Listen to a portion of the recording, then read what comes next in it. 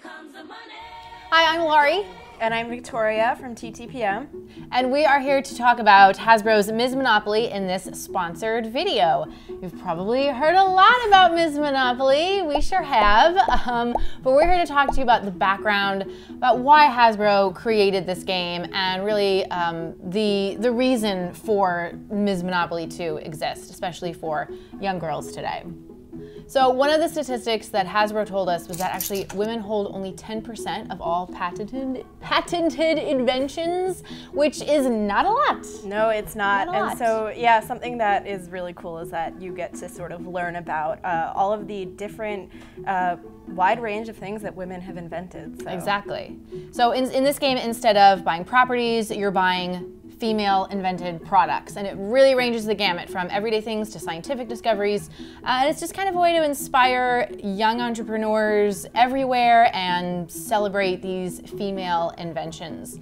We have the box right here, and the tagline for it is the first game where women make more than men, which I think it's kind of funny. Yeah, I mean, you know, there is a pay gap in real life, and so it sort of flips that on its head so that people who are playing not as women have to experience what it is like to be a woman in the workforce. Exactly, exactly. It's just kind of like a play on things.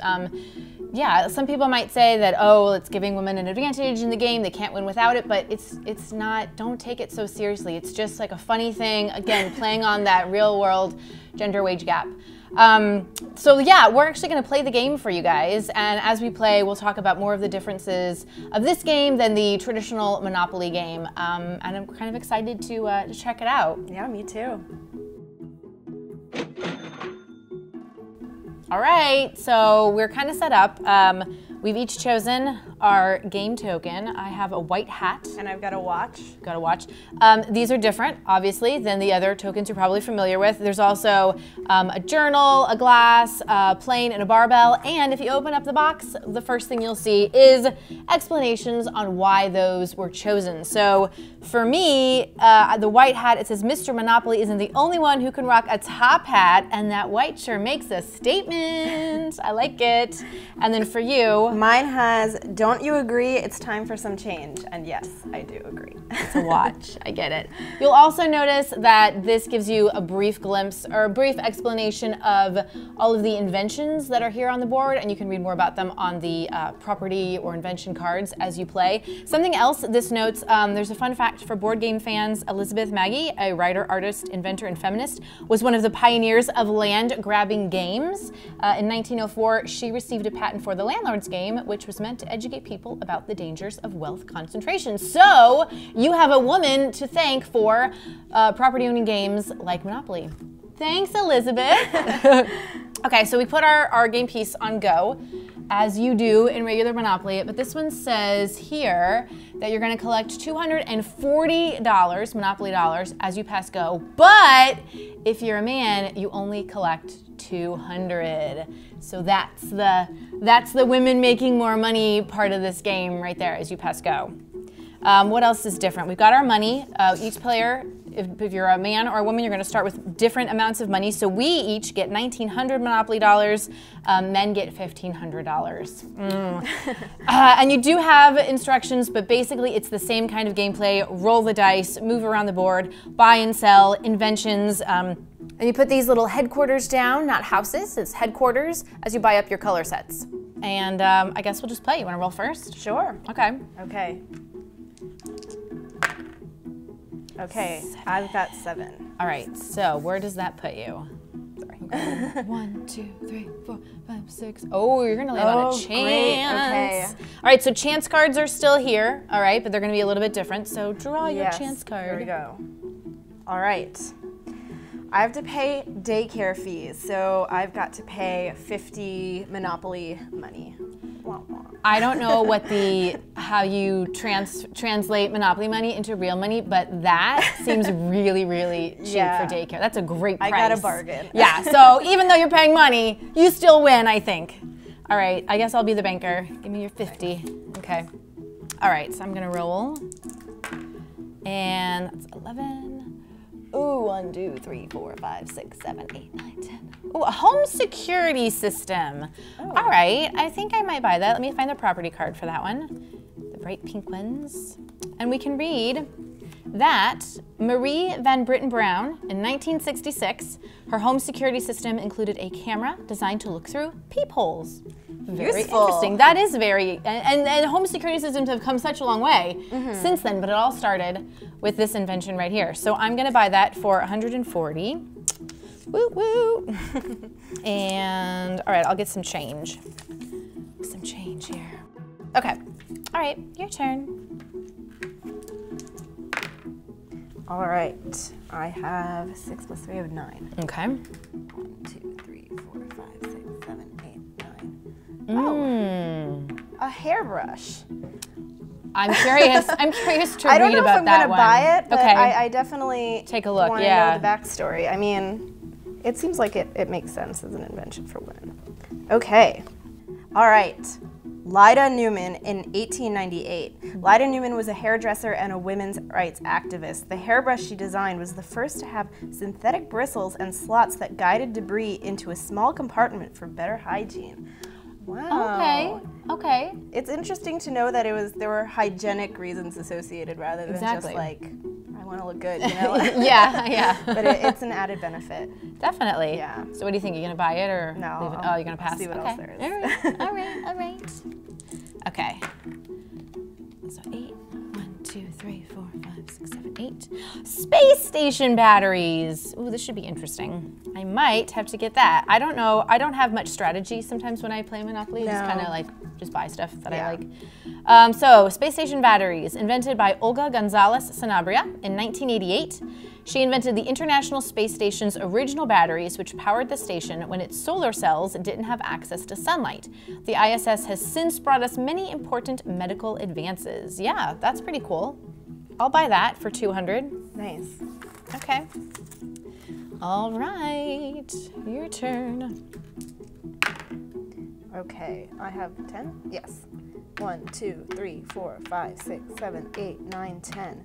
Ooh, windshield wipers. Those are very important. Yes. I can't imagine, I guess I can, but like to think how people used to drive without, because you couldn't drive in the rain. Yeah. Because you couldn't see. Guess what year these were invented?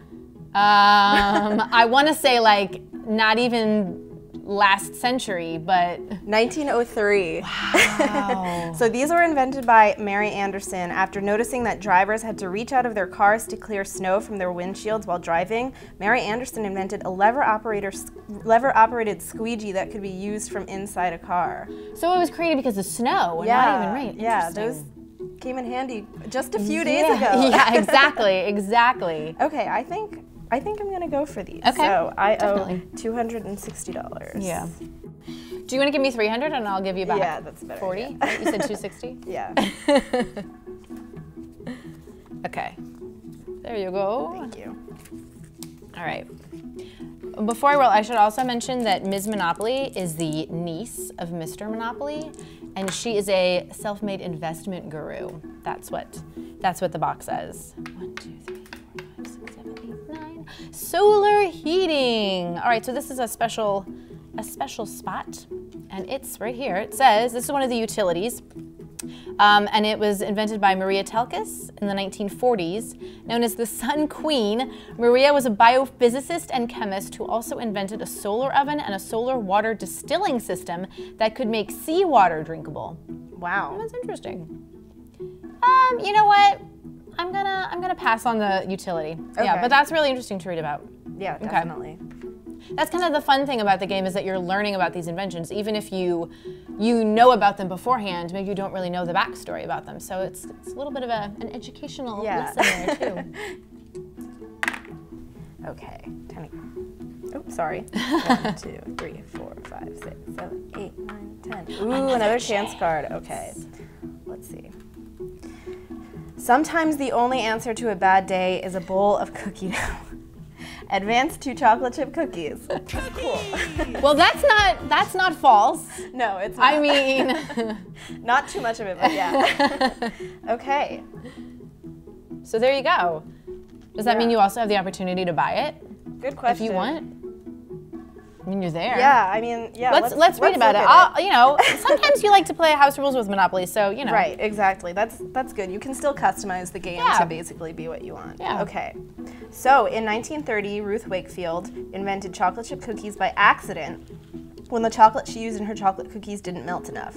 Today, the global cookie market is a multi-billion-dollar industry, and chocolate chip cookies are an icon. That's definitely true. Something I like about this is that it's got like really, you know, you've got like solar heating, which are really important inventions, and then you've got like fun things like chocolate chip cookies. There's a wide variety here of things that women invented. Definitely. 3. Okay. 1, 2, 3. A bulletproof vest. And also, I just passed the go to jail space. You still have the jail spaces on here. So, you know, even if you're a rich entrepreneur, you could still go to jail in this game. Okay, so bulletproof vest. Stephanie Kwolek invented this in 1965. She was inducted into the National Inventors Hall of Fame for her development of the lightweight, bullet and fireproof fiber that has been used to make bulletproof vests, firefighters' boots, military helmets, skis, and car brakes. Wow. Wow. I didn't know you could do all that with that fiber. No, that's a lot of uses. Yeah. All right, well, I'll buy this one. So how much was that? That was 300. Okay, I'll have to get change. Alrighty. Okay. So, I mean, we've kind of played through the game a little bit. There are also some community chest cards that we haven't landed on yet, but you still have those spaces. Let's just take a look and see what one of those says. Oh, here's a get out of jail free card. That's really important. Yeah. If you land in jail. Let's take a look at this one. Ooh, you get a promotion. So it says to collect 150 Monopoly dollars, but if you're a man, you collect 100. So there we go again, bringing in that gender wage gap issue into the game, but in a fun way. Exactly. I like that. That's funny. So also something about the board, there are no railroad spaces. There are rideshare spaces, so that brings it again into the modern day era. Anything else? I think there's free parking still. Yeah, the gameplay is pretty much the same as the other one. It's really straightforward. I mean, it's just a twist on, you know, a game that is a classic, and